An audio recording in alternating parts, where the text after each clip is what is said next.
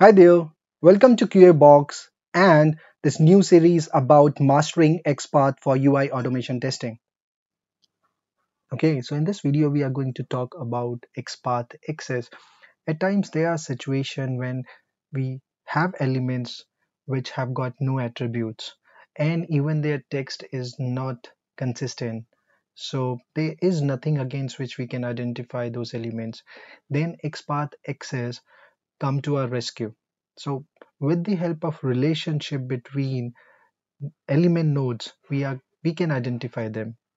So you have a context node and then you trace down the relationship to reach to the target node. That's how you're going to identify that. And in the first video on XPath introduction, we talked about that these nodes have some kind of relationship.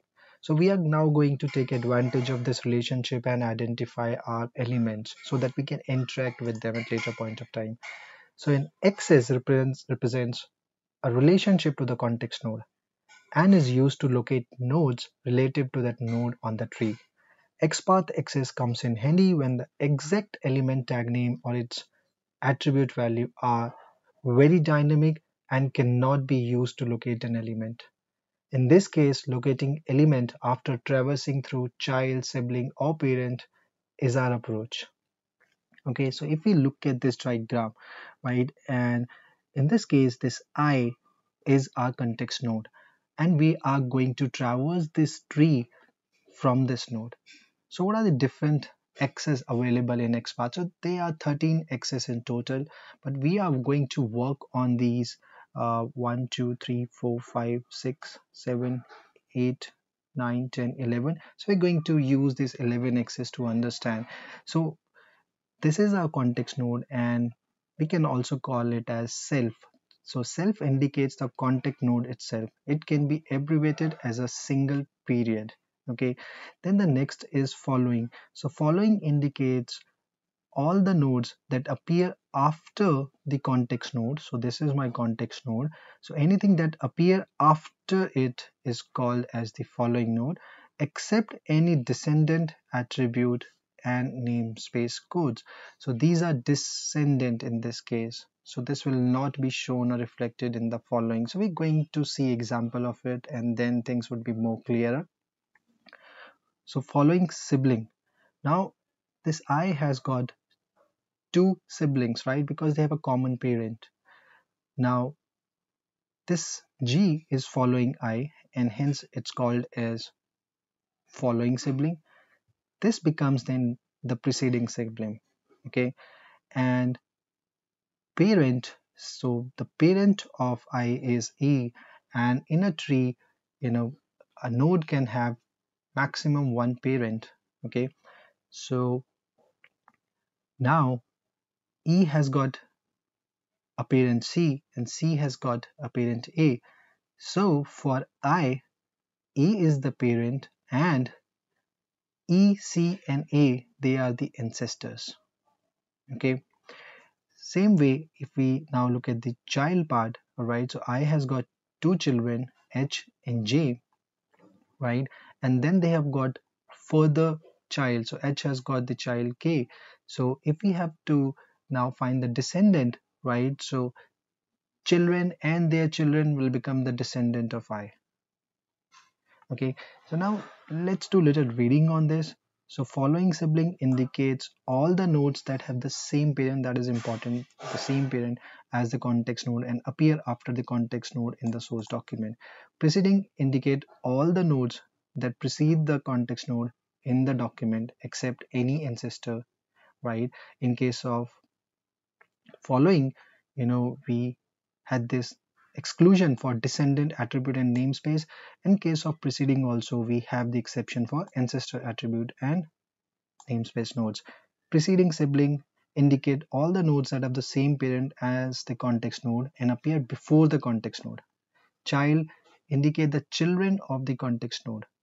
So if an XPath expression does not specify an access, this is understood by default since only the root node or the element node have children. Any other use will select nothing. Descendant indicates all the children of the context node and all their children and so forth.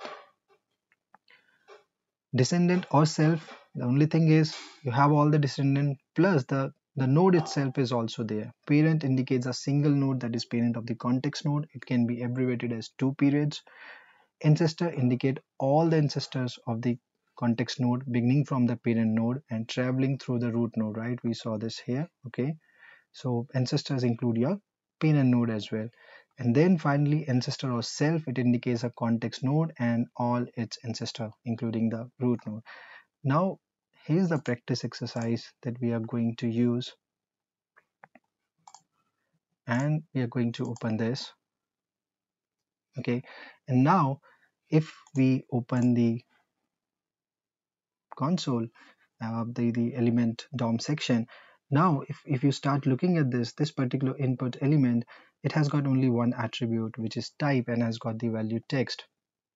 Okay, so I'm working on Chrome, and if I just use this property input and then type is equal to text, so how do I have to write that? Start from anywhere within the document, and for that we know that we use relative XPath, right? So we're going to do this, and then we are going to say input.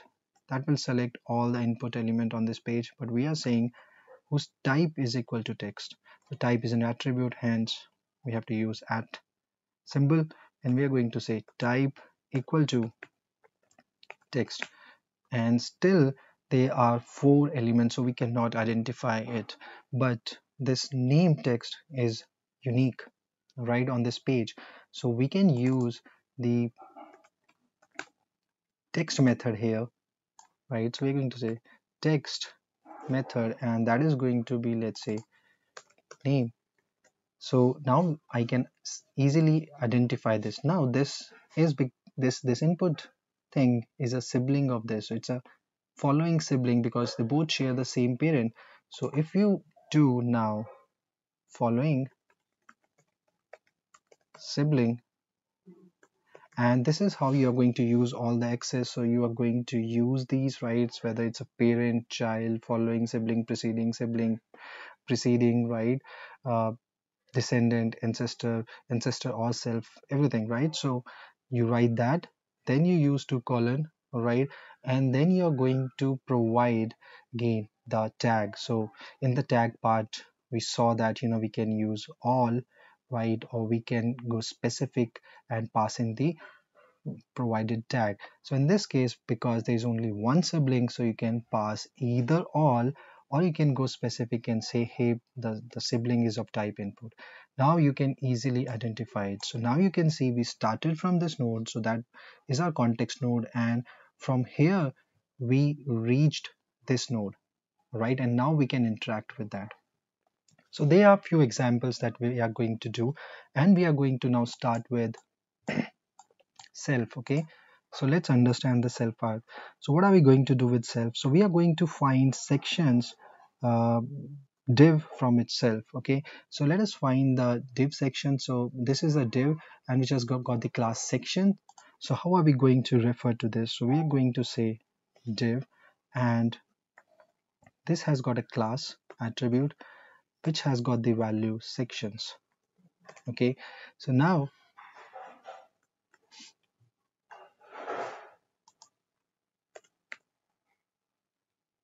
okay, so sorry, I just entered two codes. Okay, so now we can identify this control, right? And if I just want to stay on this, so this is my context node. So self is referring itself, right? How can I refer to this node itself? I can say dot, right? So now you can see that it's pointing to itself. Is there other way? Because this is a shortcut, right? So the real way is self, and you can say this, right? And you can do node. So now also you could see that we are still referring to the same node. Okay, so there are two ways. You can use this, or you can use the shortcut one, which is just dot. So this is how you are going to use self. Not very helpful, good to know, right? And the next one is following, right? So what are we going to do? So we're going to find all the divs following the div which has got this class section. So how are we going to do that? So for that, it is going to be, okay, all the div after that, right? Let's pick the back. So we are going to say back. Okay, so this way now we can identify this, and we have to use following, right? So we're going to say following, and if I do all, so this is going to find all different nodes, so element, text, and everything. But we have to find all the following divs. So if I say this, so I have got 7, right? So let's check that out. This is 1, 2, 3, 4, 5, 6, and 7. So we have got 7, right? So now if you could see that following, right? So we started from here. It checked for the sibling, all right? So this is the sibling div, and this is another sibling, but then this sibling has got these divs inside that, and it is able to identify all of that, right? So that's how you are going to use the following. So next one is following sibling. So find all the sibling divs which follow this div which has got the class back, right? So then all you have to do is, yeah, you're going to say sibling, and now see, you see only 2. So sibling is working at the sibling level, and it is not checking the children of the sibling. Okay, earlier without this we were seeing 7, right? So because these 5 belong to this div, right? So these 5 are children of this div. So with following we can find all, but if we do the sibling, so we are only going to check those nodes which have the common parent, and in this particular case the common parent is, right, this body. Okay, so that's about following sibling. Now let's talk about the preceding sibling. So the example we are going to use is find all the divs preceding the label password, right? So this is my label, right? So what I want to do is I want to find all the divs preceding from label password. All right, so let's write that up. So we're going to say, now what do we want? To start from label, and we are going to identify it with the help of text method. So we're going to say text method equal to, and we are going to say password. So now we have reached, we have identified this control. Okay, now I want to find all the preceding div. So what I can say, preceding div. Okay, so now you could see that we can find 6, right? So we started from where? We started from here, right? The first one, second one, third one, fourth one, fifth one, and sixth one. Okay, so it is finding the divs beyond its parent, right, hierarchy. So it has moved to the sibling of its parent, right? So that's about preceding. But if you do the preceding sibling, right? So example we are going to use is find all the sibling divs from label password. Okay, so now what you have to do is, uh, this is going to find the label, right? But you have to find the sibling of this div. So you have to go a level up, and for that you are going to say parent div, right? So now this is being identified, and then you can say preceding sibling, and you provide div. Okay, so now you see 3. This is how you are going to find the preceding sibling. Okay, so let's check the 1, 2, and 3. All right, so these are the 3 preceding sibling for this div. So next one is child. So let us find the child elements of HTML. So this has become the parent, and these are all the child. So how can we find that? So we have seen that we can do it like this. Okay, but now we have to use access. So how can I achieve the same using access? So I'm going to say child and then HTML. So you see the same result. That's how you can use this. And that's why it was mentioned that if nothing is mentioned, right, then by default it's your child access that comes into picture. Okay, next one is find h2 of div with id demo. Excuse me. So here is the div, and we have to find this h2. So how can we write this up using the access, right? And you'll say that it's going to be div, okay, and then this div has got the id equal to demo, right? And then we can say h2, so it can identify that, but we have to use access here. And again, it's very simple. If nothing is specified, it's child by default. Okay, so you could see we get the same result. Okay, so the next one that we have to use is descendant. So find all descendant div with the body tag. Okay, so all descendant from the body tag. So how are we going to find that? So we're going to say, so we have to start with body. All right, so we're going to say body, and then descendant div. Okay, now you could see that now it has found all 9. So it traversed through the immediate children first, and then the children of those children. So there are 4 divs right at the children level, and then there are 5 div inside this, and therefore we are seeing 9. So that's how descendant work. Now if you say descendant or self, right, so let's see if I can include this body part. So for that, what you have to do is you have to say descendant or self, and then you will find all the elements.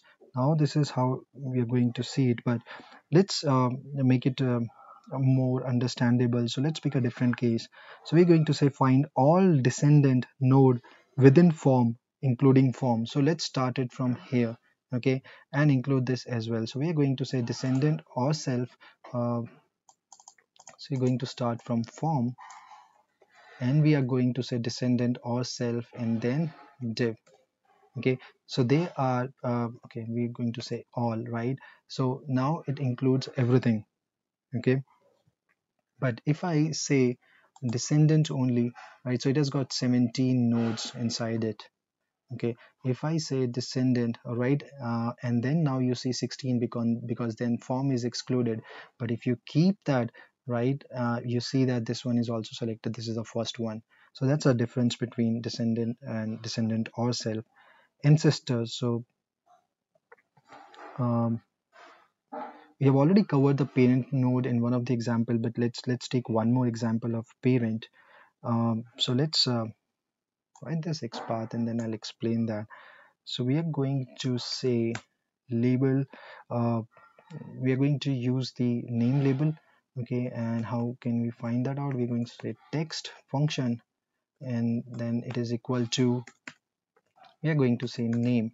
Okay, and I want to find the parent of this. The parent of this is this div, right? So how can I find the parent of this? So I can say parent using access, right? And we are going to say div. So now you could see that I can easily find this. The other way I can do is I can say all, because we know that there's always one parent. So in case of parent, you can just provide the either the tag, or you can go for asterisk, because in all cases there's always be one parent. Okay, what else can we do in here? So instead of this, we can use the shortcut, and we can say this. So now also it is able to find this one. All right, so next one is ancestor. So find all ancestor div with form tag. Okay, so you have to start with form. So all ancestor of div tag, right? So these are all ancestor of div tag. So we are going to start with form. Okay, and we are going to say ancestor. Okay, and the format is simple, straightforward. So now you could see there are 3. Okay, and you could see that these HTML body and div, so these are the 3 ancestor of this thing, right? So this is the parent, then this has got this parent, and the body is a child of HTML, right? So it has got 3 ancestor. So if I say ancestor um, or self, right, now you could see 4. So it is going to consider itself as well. Okay, so form, now you could see there are 4. In the previous example, what you can also do is, so instead of just saying everything, you can specify which ancestor we are referring to. So we have got HTML, right? We have got body, and we have got the div. So you can go specific as well, depending upon what is being required, right? So these are the different X's that will help us in identifying the targeted element from the context node following these X's. All right. Let us see one more thing now, and then we'll conclude this.